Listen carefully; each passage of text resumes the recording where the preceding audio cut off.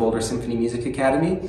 And the piano was so awesome because when it was invented, it was one of the only instruments that was able to play, or one of the only keyboard instruments that was able to play loud and soft.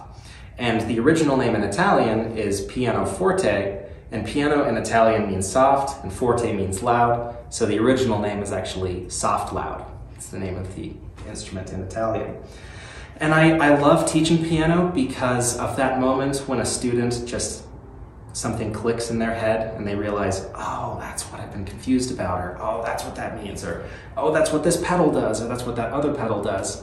And seeing their faces light up in that moment where just things make sense and click is just so much fun for me. So thank you for playing with the Boulder Symphony Music Academy.